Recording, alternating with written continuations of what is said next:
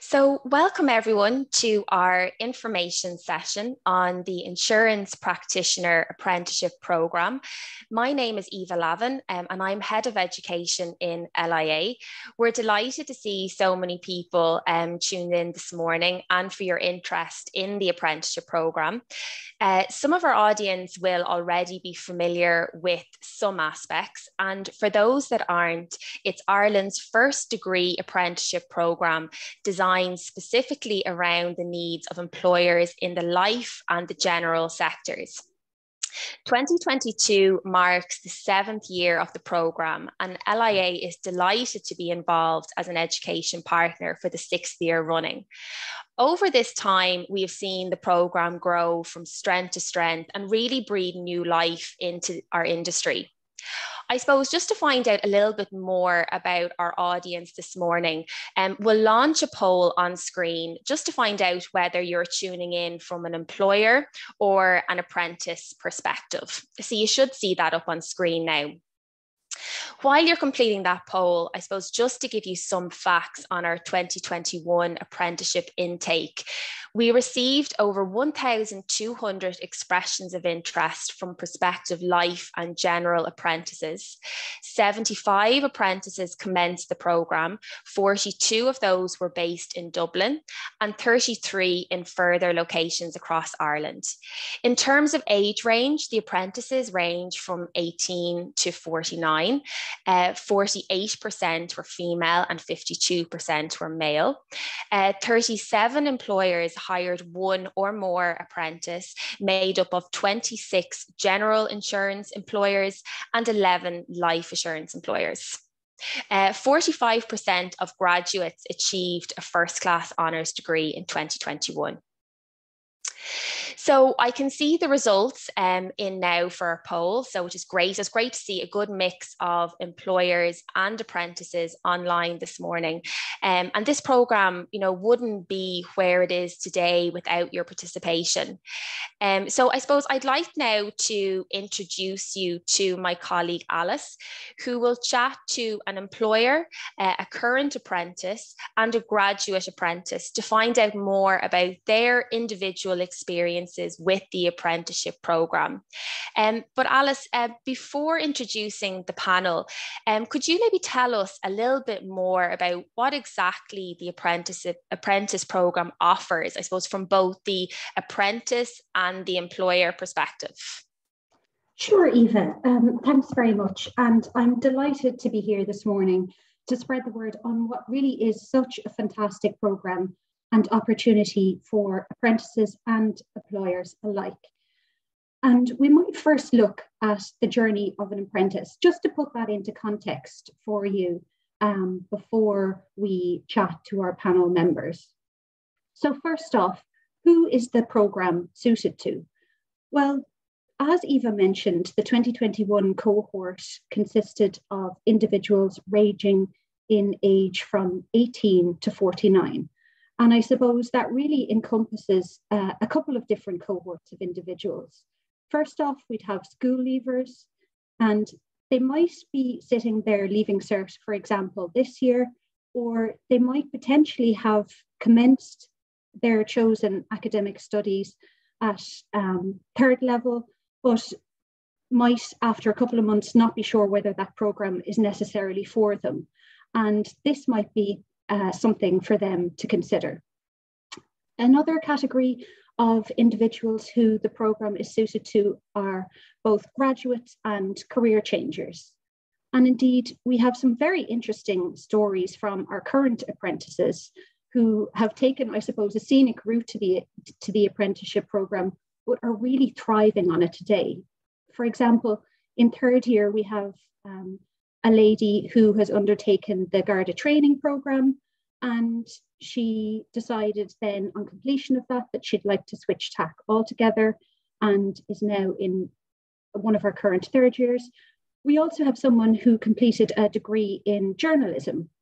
And for some individuals, they just want to change direction, or maybe it's a case that they couldn't find a role within the area that they're qualified in. Another category then is the career changers. So, for example, there might have been individuals who have worked in either hospitality or retail for a number of years that were affected by the pandemic, and they just had a look around to see what other opportunities were out there for them, and they came across the apprenticeship program. So they're the types of individuals that undertake the program. I suppose, in a nutshell, it's a 3-year commitment by apprentices. And over this time, they'll gain the qualified financial advisor. And we might take a look at this journey map here, just to understand how they progress throughout the 3-year program. So the apprenticeship will commence in 2022, at which point the students will commence their studies. So they start off with the life assurance module, which they sit in January 2023. Then following that, they sit regulation in May, and they get the APA in life assurance. After that, they'll sit APA loans, they'll sit the QFA loans module, and they'll gain the APA in loans. And then moving into second year then, they'll sit QFA pensions in January, followed by QFA investments in May, followed by the final module then, QFA financial advice in September. So by the end of year 2, they'll be QFA qualified. And throughout the course of their studies over year 1 and year 2, they'll also be completing business modules alongside the QFA modules. And they might include modules such as teamwork, customer service, and other practical skills that they can bring into the workplace. Then in year 3, the students complete a capstone project or a dissertation on a chosen topic. And they might sit down with their employer and decide what topic might be of benefit to the business for them to do some research on. And on successful completion of year 3 of their studies, they're awarded the BA Honours in Insurance Practice from IT Sligo. So really a comprehensive academic programme. And essentially, it's a 4-year programme squeezed into 3 years for candidates. And they'll come out not only with the MCC QFA qualification, but also with that level 8 degree. So really an attractive option for potential apprentices. And I suppose one of the most attractive features for participants is that whilst they're studying towards their level 8 degree and MCC qualification, they'll also earn a salary working 4 days a week for an employer. And one of those days is dedicated to their studies. And good news is that those studies take place online. So at least there's no travel involved for attendance at the lectures. So we'll talk a little bit more about the commitment and workload on the programme with our panel shortly. And who else better to hear it from than individuals who are currently or who have been through the process. But in the meantime, apprentices might wonder how they sign up for the programme. So good news is that this is very simple. What they do is they navigate to earnandlearn.ie, so that's www.earnandlearn.ie, and they register their interest via that website. And there are a number of roles currently being advertised at the moment. So there's 13, I believe, in the life and the general sectors. So they'd look out for a role in their locality and submit their CV and cover letter directly to the employer, who then goes through a typical vetting process, the same as you would taking on any new candidate within the business. Now, of those 13 jobs that are being advertised at the moment, we will expect to see a lot more over the course of the year. I suppose really we're only kickstarting the launch of the apprenticeship programme at the moment. So if you're an apprentice and you go on to the website, and if you don't see a job in your locality, one suggestion that I'd have for you is to approach employers that are in your area and let them know that this apprenticeship programme is available and see if they're willing to take you on. And oftentimes we'll find that these employers, it's the first time they've heard about the apprenticeship scheme, and they really embrace the idea of somebody coming to them with the idea of the programme that can really suit both the apprentice and the employer. So once an apprentice has gone through the recruitment process and matches successfully with an employer, they start the programme, which commences in September 2022.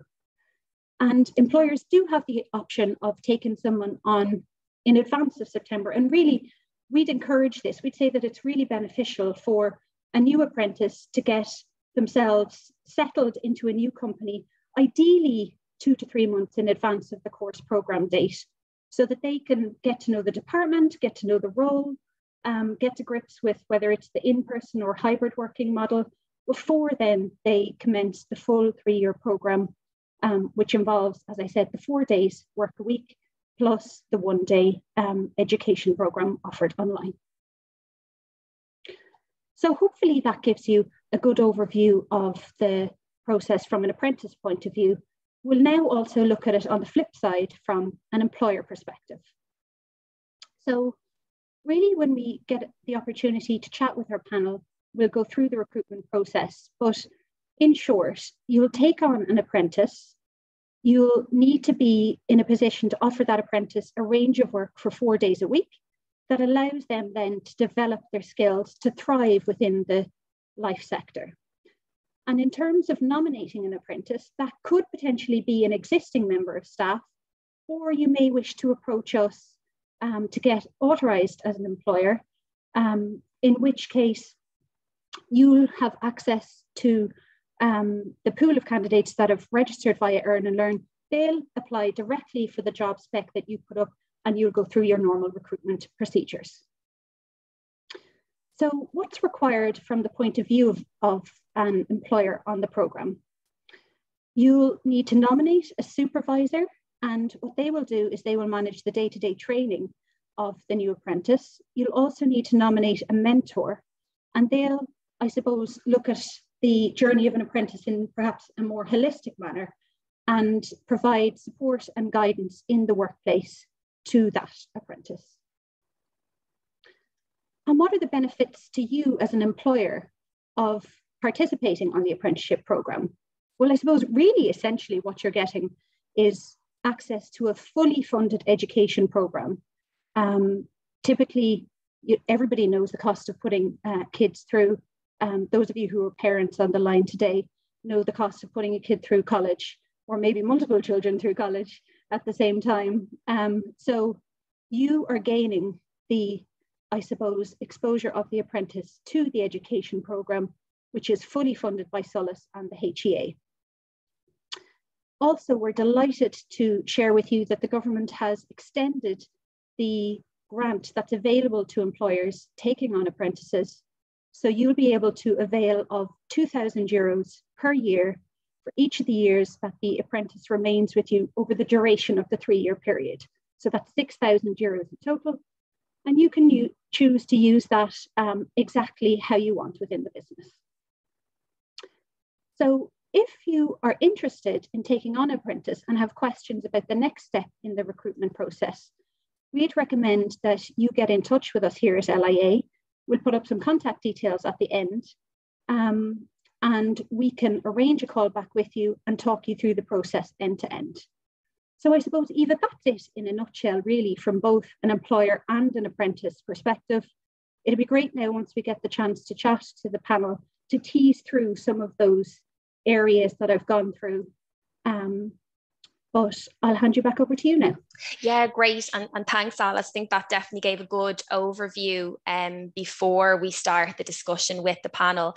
And I suppose just to remind everyone, we want our audience to get as much as possible from this session.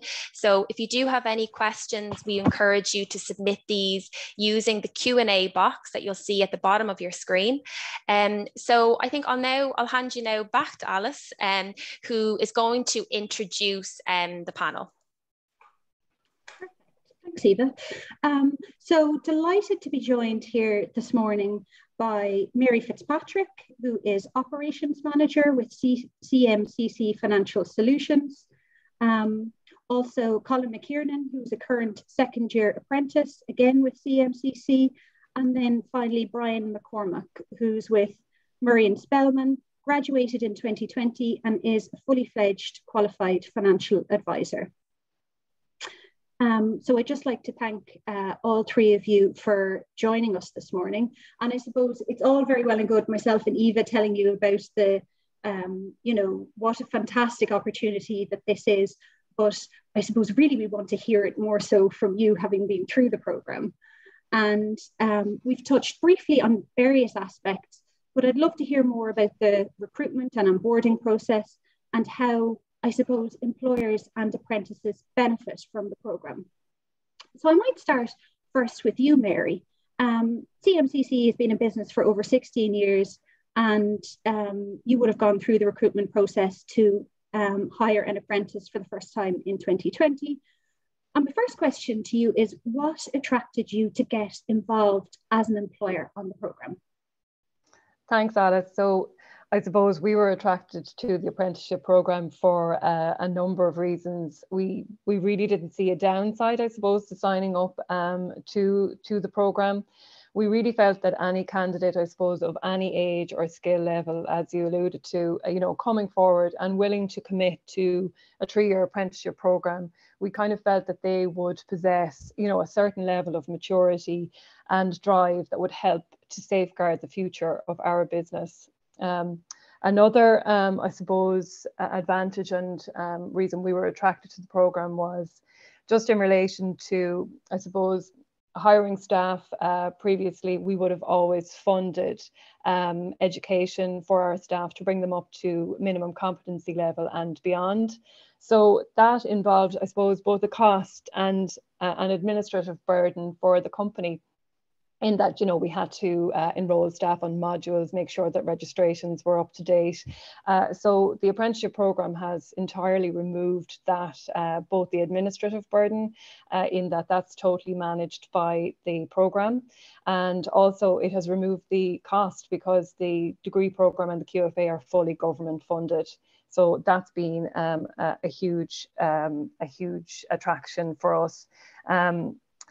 It's a brilliant programme. It's brilliant for prospective apprentices and for us as employers, and we've really felt the benefit over the last 2 years. Great, fantastic. Sounds like it's a win-win, really. It sure is, yeah. And how did you find the recruitment process? Did you nominate internally, or did you go via Earn and Learn to hire your first apprentice? So we went via Earn and Learn. We felt that it was it had the best reach, and indeed we received a lot of interest in the role. So thankfully we were successful in recruiting, and the process was absolutely fine. It's the same as recruiting ordinarily. You just have to be mindful, I suppose, of the minimum requirements for the candidates. But other than that, the process was fine. Perfect. And those minimum requirements that you're referring to are the entry requirements, which are included in our employer guide. So we'd certainly direct any queries from potential employers to our website to have a look at that employer guide. And good news for employers out there is that we have almost 250 expressions of interest at the moment spread throughout the whole of the country. So whether you're a large firm or a smaller broker located in Dublin or anywhere outside of Dublin, there's certainly a pool of candidates there waiting and interested and ready to take on an apprenticeship. Interested to hear from you, Mary. Are you approaching the recruitment process any differently in 2022? Great news is that because it's worked out so well for you, you are back again this year, 2 years later, looking for a further apprentice. Are you doing anything in addition to advertising via Earn and Learn, I suppose, to maximise your chances of getting an apprentice on board? Yeah, we sure are. So I suppose our approach this year is slightly different, that we've come looking for prospective apprentices much earlier than we would have done back in 2020. And we do feel it would be a good benefit both to the apprentice and for us in terms of getting someone settled in a few months before they launch into the actual apprenticeship programme. So yes, we've shared our job both on Earn and Learn again, and we're also sharing it through our social media channels. Perfect. And I suppose I can't really emphasize that enough for potential employers to start looking into the whole apprenticeship programme route now, with the view to taking on somebody over the next couple of months, to give them that chance to bed down fully into the company before they commence the academic studies. I suppose it's not really for the faint-hearted from an apprentice point of view. And we might tease that out with both Colin and Brian. Colin, I'll come first to you if you don't mind. What were you doing before you started the apprenticeship program? I suppose, what category did you come from, whether it was a school leaver, a graduate, or career changer? And secondly, why did you choose the apprenticeship route? Why did you feel it was right for you at the time? Yeah, so first, good morning, Alice, and everyone on the call. So at the beginning there, you spoke just about the different cohorts that kind of typically join the program. And I suppose where I was, my journey started back in 2020, and I had just come out of the Leaving Cert. I was actually part of the first year of the predicted grade system. Great. And I suppose everything was it was just when COVID had first hit, so everything was kind of up in the air. And I suppose my what I wanted to do was kind of up in the air as well. I kind of played around with the idea of going to the traditional route of college. And it was actually just by chance that I stumbled across Earn and Learn, and I suppose discovered the opportunities that was there. So I applied through CEO for the college courses and that, but ultimately I suppose I knew I kind of wanted to get into the workforce early and try and get experience, and the apprenticeship gave me that opportunity. I also got my qualifications on the side as well as getting the work experience. So luckily I came across the MCC, and from there I've kind of gone from strength to strength then. Fantastic. And can I just ask how you found the transition from Leaving Cert to, I suppose, being faced with level 7, 8 content on the apprenticeship program? Was that a big jump for you, or was that one that you were happy to embrace? Yeah, I suppose it was definitely a big jump, but at the same time it was manageable. So the support that I got from both CMCC, the LIA and IT Slide was great. There was never any time that you felt overwhelmed or anything like that. So I suppose it definitely was a big jump, and the workload was heavy, but you had the supports there, and still do have the supports to make sure that you're not having any hassle at all. Fantastic. And I suppose it's important to recognise the contributions of each of the different bodies there, whether that be LIA supporting the QFA modules, your employer supporting you on a daily basis with both work and study, and then IT Sligo in the provision of the business modules. I know they have a great support structure, and they organise face-to-face days as well. I think there's one coming up soon. Absolutely, yeah. Thursday week it's actually our first face-to-face day. So it's actually the first time that we meet everybody in the course collectively. That's amazing, isn't it? After 2 years of pandemic lockdown, great to be able to get out and about again. Absolutely. Thanks a million, Colin. And I suppose, Brian, similar question to you then. I suppose your journey might be a little bit different to Colin's, but you have been through the programme, you've survived and thrived, and indeed are thriving at the moment. Interested to hear what you were doing before you started the apprenticeship programme, and again, why you chose that as the route. Yeah, good morning, everyone. I just want to start by saying that Colin has made me feel very old by mentioning Leaving Cert in 2020.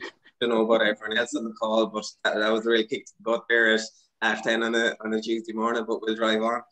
So yeah, I'm a different side of the experience to what Colin had there. So done my Leaving Cert a few years earlier, and I had been previously in the golf industry. I had gone to college back in 2007 or 8 when the kind of first recession hit. Didn't finish the course that I was on. I'd done 2 of the years. It was a level 7, and then went in and started working in the golf industry. Ended up having similar educational standpoint to what the Earn and Learn program is now. So I was working while doing exams for coaching and stuff golf. But as time went on, I was 5 or 6 years in the industry. The work-life balance and the seasonal element of it didn't really fit kind of what I wanted over the bigger picture, I suppose, over a work-life career. So I started looking into returning to education because it was always in the back of my mind I wanted to finish a degree. So that was the first driver for me to change careers. And I had actually already enrolled to go back as a full-time student, a mature student with GMIT. And pretty much at the 11th hour, I don't know, was it a Facebook ad or an ad on the paper, one or the other, of the Earn and Learn program came into my university, you could say. And I decided, look, this looks very similar to what I'll be getting out of a full-time or level education side of it, but I'll be working at the same time. So I kind of took a leap of faith, I won't lie. I didn't really know what I was signing myself up for. As it turns out, we were the first live stream in 2017 of the program as to what it is now. I think it's in year 5 or 6. So they had originally piloted on the general life insurance side. So we were the first life cycle to go through the system. And then, yeah, got interviewed, got lucky enough to get the interview with Murray's family in Galway, and was able to basically go from there and go through the system, get my QFAs as I learned. I didn't really have any office experience, I'm not going to lie. I was never stuck in a 9 to 5 previous to that, so there was a little bit of a shock to the system. At the first week or two, I had plenty of headaches, but over time, as I went along, I was able to learn the ropes, learn the industry, get my exams along the way. I was exposed to many different elements through work, but also then on the other side of it, I was exposed to many different modules through college, and the key focus being time management, balance, having to get your assignments in on time, having to go and do your exams at a certain age for your QFAs, and then having your 4-day work week where you have pipeline of work to do, whether that's doing admin support or whether it's client interaction as you move through the system. So coming out the far end of it, I feel like I got a fully rounded experience under the apprenticeship that is just not available through your standard mainstream third level education. Found myself beside people who had done 3-year and 4-year degrees already, and this was their second degree and during the program, and they were using this as an avenue to get into the insurance industry. So when we all came out at the tail end of it, we were lucky enough to graduate just when the pandemic hit. So from my point of view, I was doing my dissertation when the world was locked down. Everyone hated it because they were restricted to 5 kilometers. I had nothing but bibliographies to do and recommendations. So I was kind of loving lockdown, to be honest, because I literally nothing else to do, only do my final degree, I do my final dissertation. But it was a huge experience overall. I can't talk highly enough of it over the 3 years, both from an employer and employee point of view. It's, as everyone has said previously, it's a win-win. Fantastic. And what a leap of faith that turned out to be. And we're lucky that you saw that Facebook ad or that Earn and Learn ad at the time. Speaking of time management, I suppose one of the key skills that you would have picked up, I need to keep things moving here on my side. So Mary, we'll come back to you then. What do you feel are the benefits of having an apprentice at CMCC? I suppose, what has Colin brought as an apprentice to your business, and what do you hope to get from the additional apprentice that you're seeking in 2022? Okay, so like it's been a huge benefit to us as an organisation in that we have an employee who can apply the theory that he's learning both in the degree programme and from the QFA examinations in real time. And like as a result of that, we have someone in the organisation who's a real benefit to the company from a very early stage. You know, it's really been a great for us. And obviously compliance is hugely important in our industry, and both in terms of minimum competency and in terms of the total regulatory framework. It's absolutely fantastic. It's a real fast track for your apprentice in terms of gaining the minimum competency and understanding that regulatory framework in which we operate. And the transferable skills then that Colin has brought across from the degree programme, you know, communication skills, we've really felt the benefit across the company. And I suppose what we aim to gain long term is staff retention, that we would hope that, you know, the employees we take on as apprentices will stay with the organisation long term. And that's so important, isn't it? After the effort that an employer puts into an apprentice, likewise, the effort that an apprentice puts into the role, that really you want to see this as a long-term relationship, and we want to foster, I suppose, new individuals coming into the industry. Yeah. Fantastic. And Brian, one last question for you then before we go to our audience questions. I see there's a couple coming in there. Looking back, can you comment on the degree to which your duties and responsibilities within Murray and Spelman evolved over the 3-year period and indeed since graduating? Yeah, so over the 3 years, again, you start out while you're learning the ropes, I guess, your admin support, and you're just really trying to find your feet in terms of the types of products that you're dealing with, what clients expect, going through the systems, as Mary was alluding to there. And then as you get your QFAs, I would have started contacting clients, face-to-face meetings, then going into more of a sales role. So really actually advising on products, selling products, giving advice.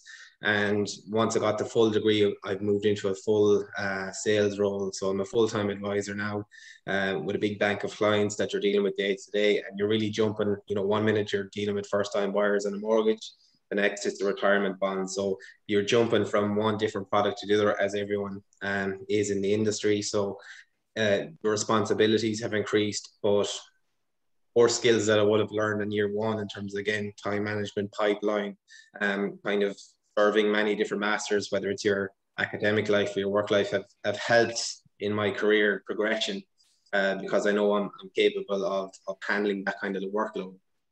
So you really, as you move along the system, you just trade out a few modules in college to a few more clients that you're working with. It's the same kind of workload concept that you're dealing with. It's just a different task to do each week. And fantastic to see how successful that journey has been from you, from starting off with not necessarily any exposure to the finance industry, now to advising clients on a range of, I suppose, different options that are available to them as consumers. Eva, I think that's it. We've covered a lot there. There probably is still a lot to cover, so that's why we encourage apprentices to get in touch with us. There's a number of supports there that you have up on the screen. There's our website, which contains an employer guide and a recruitment guide. Once you're approved as an employer, we will also give you access to an employer resource centre on earnandlearn.ie, which will take you through the schedule and the duties and responsibilities and a full calendar really of the programme year ahead for your apprentice. And we do encourage you to get in touch with us via email at apprentice@lia.ie. We will be sending out a follow-up email after this session with all of those contact details as well. But for now, Eva, we might see if there's any questions from our audience that we can take. Yeah, perfect. And just say thanks to Alice, Mary, Colin and Brian. That was, I think, really useful to hear that from both the employer and the apprenticeship side. So yeah, we have a few questions, I suppose, that have come in just in relation to the first one. Alice, I might ask you, people are asking if they already hold APAs or have sat some of the QFA exams previously, can they participate in the apprenticeship programme? Absolutely, that wouldn't be a barrier to entry to the programme. There is a limit on the number of modules that an individual can have completed. So it's a maximum of 3 QFA modules that they can have completed. Now, the only thing I will say is that participants who have an APA or 2 under their belt will potentially be at an advantage in that they will fly through the course material. They'll still be required to participate in the weekly classes that take place on a Thursday, complete the work-based learning and case studies, but they will be exempt from the exam at the end. So that takes the pressure off. But the programme is open to individuals new to the finance sector altogether, or those who perhaps have, as I said, up to 3 modules under their belt. And it might just be a consideration for employers out there as to the type of person that they want to take on, whether they're green and totally new to the industry, or whether they have some practical experience under their belt. Great, thanks, Alice. Another question just in relation to the candidate reach of Earn and Learn. Are there various channels, or are there channels that the, I suppose, jobs are advertised on?